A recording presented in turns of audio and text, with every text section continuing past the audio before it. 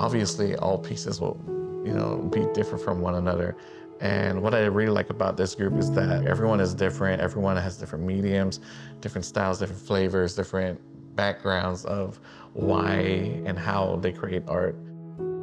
So let's celebrate at this time OBRA and symbol of Guam. Yes.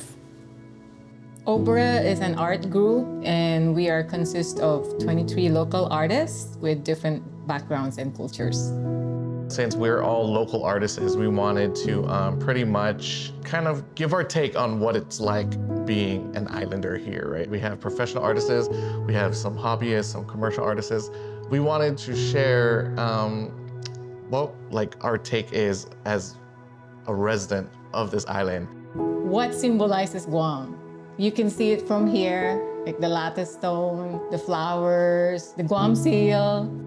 I thought of the boonie dog. Let's be honest, they're everywhere, right? Boonie dogs are just everywhere.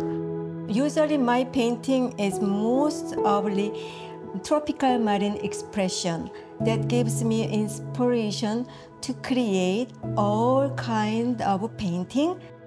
When people come, I want them to feel, this is where I live. This is what I experience. Wow, this is Guam.